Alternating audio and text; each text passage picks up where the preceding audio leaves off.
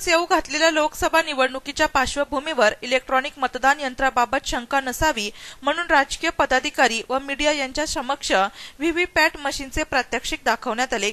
देशभर इलेक्ट्रॉनिक मतदान यंत्राबाबत संशय व्यक्त केला जात असताना याबाबत शंका दूर व्हावी म्हणून निवडणूक आयोगाने सर्वच मतदान केंद्रावर जनजागृतीसाठी व व्हीव्हीपॅट मशीनबाबत मतदारांना माहिती देण्यात येत आहे।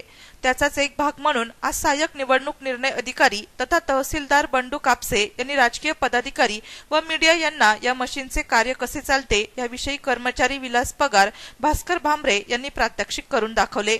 यावेळी काँग्रेसचे तालुका अध्यक्ष महेंद्र हिरे, राष्ट्रवादी काँग्रेसचे रामा पाटील, शिवसेनेचे संजय रौंदळ उपस्थित होते।